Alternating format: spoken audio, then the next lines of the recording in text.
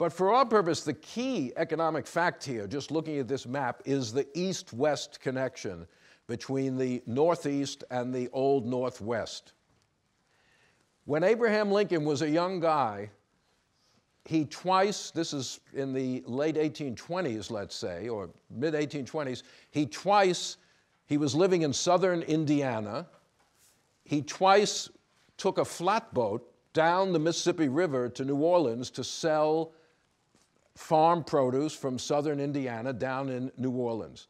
And in the 1820s and 30s, that was the main route for Western agriculture, down the Ohio River, down the Mississippi River, to New Orleans, where it would be marketed. But the railroad reorients that trade completely. By the 1850s, this farm produce is going east, not south.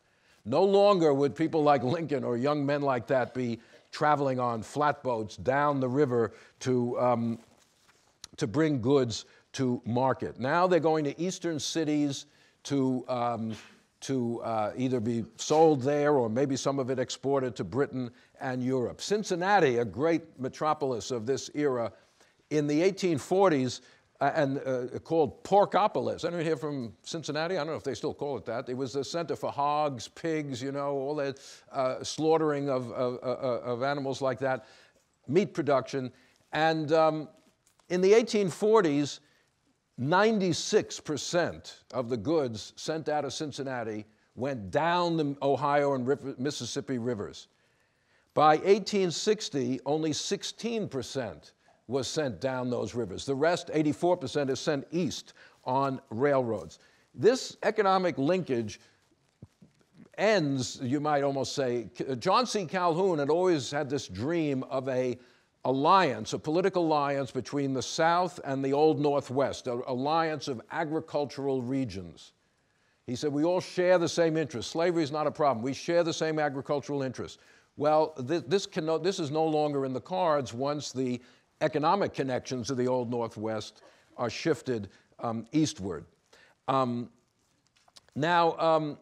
I say, the other side of this then is this is the economic base, you might say, on which the Republican Party will emerge, a political alliance of the Northeast and the Old Northwest, where the economic connections have grown so dramatically. Now, in the East, of course, this period also sees the expansion of factory production, the early Industrial Revolution gathering steam.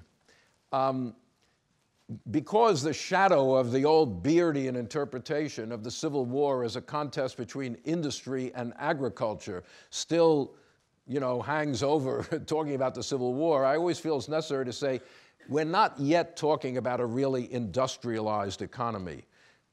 It's certainly outside of New England. There are a lot of factories, no question about it, in New England, some in upstate New York, around Philadelphia. But there were large-scale factories, mass-producing goods for markets, especially textile mills, you know, producing cotton goods of one kind or another. And you know, this was significant in terms of commodity production. And here, in fact, wait, I have to find this. Here's another image I want to show you. Here's an image of Bridgewater, Massachusetts, okay, in the 1850s. A small industrial city. But now look, you may remember, or maybe you don't, but the first week I showed a picture of of a factory in the countryside in Pennsylvania.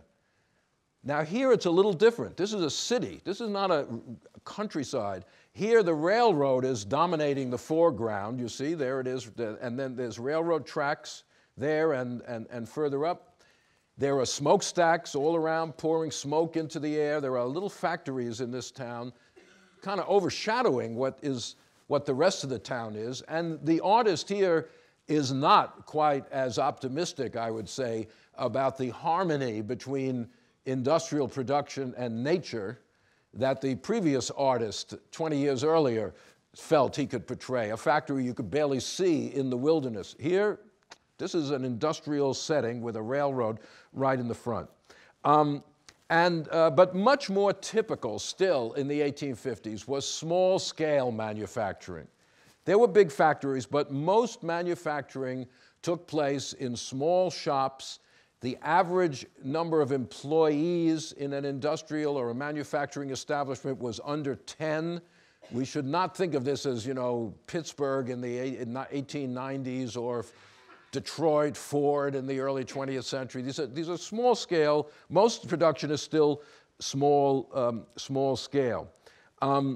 But nonetheless, it is still, early industrialization is being stimulated by this market expansion, by the railroad, and not only the railroad, I want to emphasize, the telegraph. 50,000 miles of the telegraph invented in 1844 by Alexander Graham Bell. By 1860, there are something like 50,000 miles of telegraph wire strung in that's as important a number as the 30,000 miles of railroad track. And then the ocean-going steamship. By this time, transportation between the United States and Europe had been cut, the time had been cut significantly by these ocean-going steamships, making exports to England and Europe all that much easier. Now, it is true that, you know, as I say, we're in an early stage. There's no Pacific Railroad. There's no oil industry. There's no steel industry. There's no large corporations like will develop in the post-Civil War era. And in fact, as I say, equally typical of production is still the old type of artisan production. Here's a chair or furniture factory, okay, in New York City. And here are people working, making chairs, making tables, in a way that is not very different from how people made those things 100 years or 200 years before. It's hand labor, there's no machinery, there's no technology, it's a skilled craft, and there are a lot of workshops like this producing goods, as well as these larger scale factories. So my point is, we cannot describe the Civil War simply as a fight between an industrial society and an agricultural society, as sometimes people like to do. In a certain sense, that view reverses the cause and effect of the war. Yes, the war did stimulate industrial development dramatically in the North, but that is not the cause of the war. And particularly in the West, you had very few of these large factories. More interesting is just the wide dispersion of mechanical skill in Northern society. It was argued by anti-slavery people with merit, I think, that slavery suppresses labor skill. It makes labor disreputable because it's associated with slavery. And much manufacturing, so small scale, was done actually on plantations by slaves themselves. But in the North, the old Northwest, you have this wide dispersion of mechanical skill, which is essential for economic development in the future, and also for the conduct, as we'll see, of the Civil War itself. So the United States in the 1850s has moved a long way from, let's say, a generation or two earlier. It now has a large wage-earning class in cities, many of them immigrants, but you know, a lot of work is now done by wage workers, not simply people working in their own shops or farms.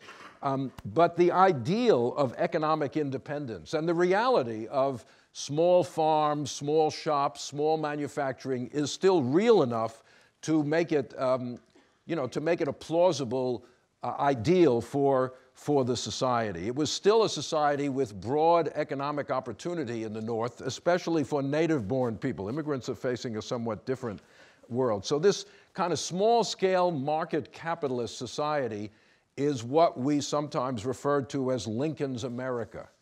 This is the world that Republicans knew and were trying to preserve.